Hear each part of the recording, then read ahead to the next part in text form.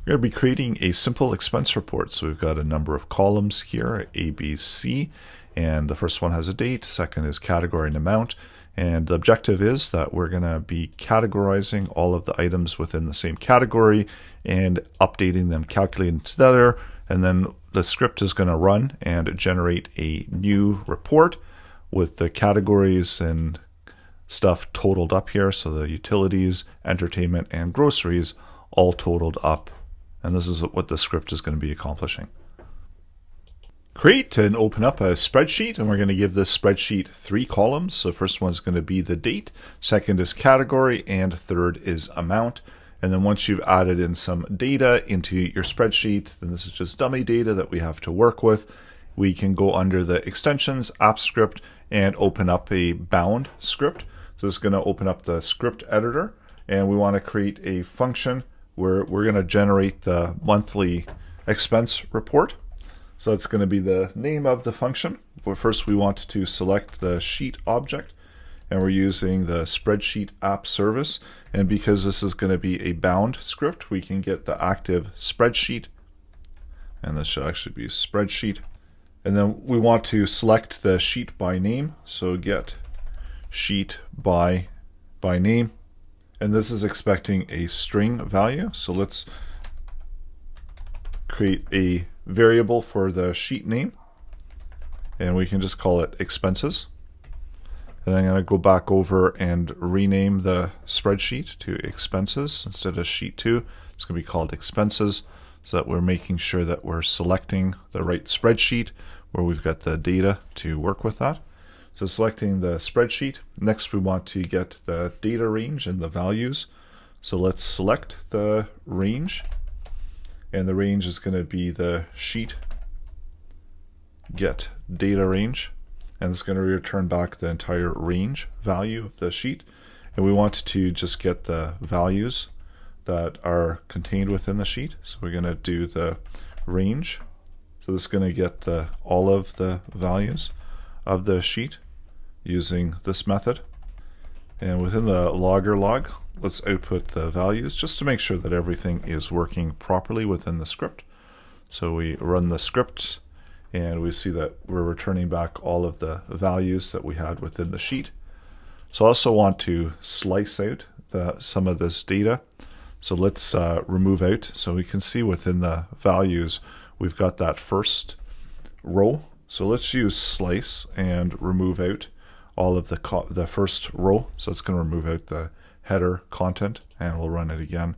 And now we've got the header content is out, and we're able to continue with just the data that we want to use within the sheet. So let's also create an object for categories, or an array for categories. We want to populate this blank categories array. So this is going to be dynamic. Whenever we adjust any of the categories, we can make adjustments on the script.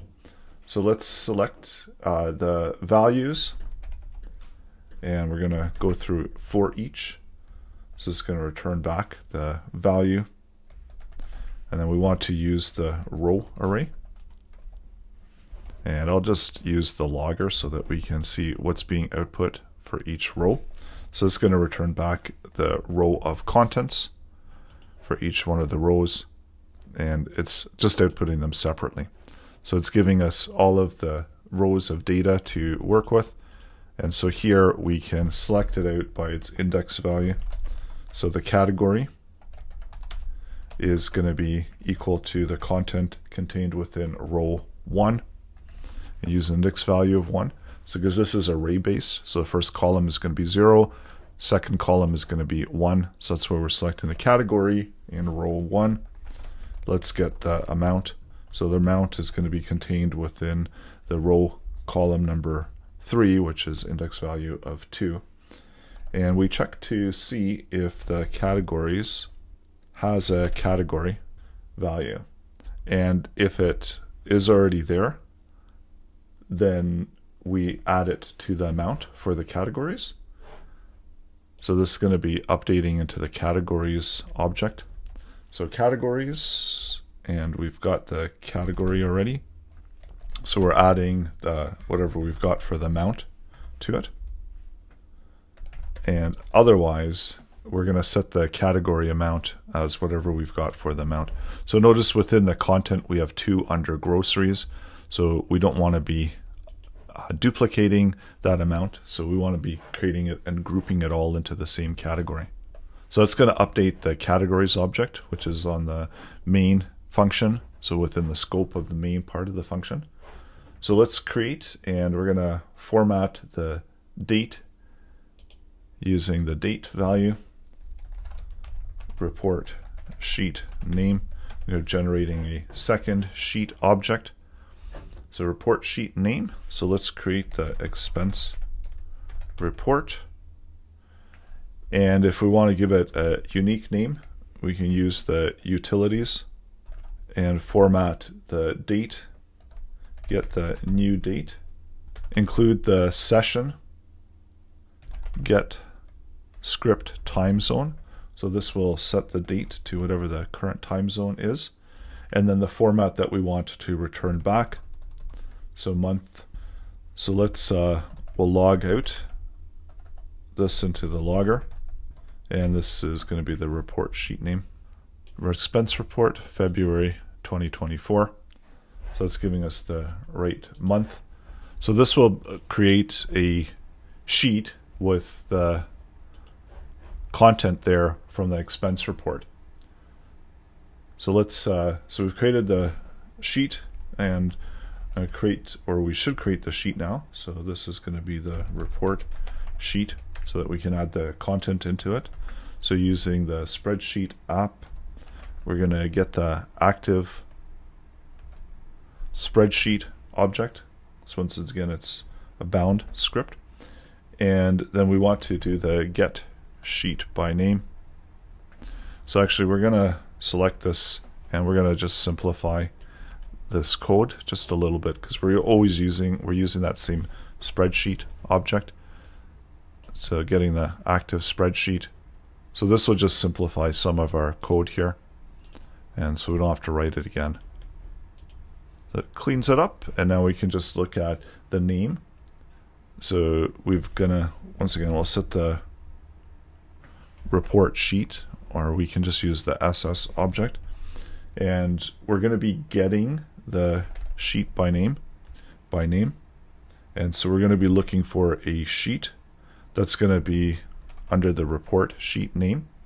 And if it doesn't exist, then we want to insert a sheet by that name, sheet. And the insert sheet is just going to require the one parameter, so it's going to be the string value of the sheet name that we want to create. So let's go ahead and we'll run the code, and when we run it, we should generate a sheet. And when we run it again, a sheet should exist, so it shouldn't be generating the sheet.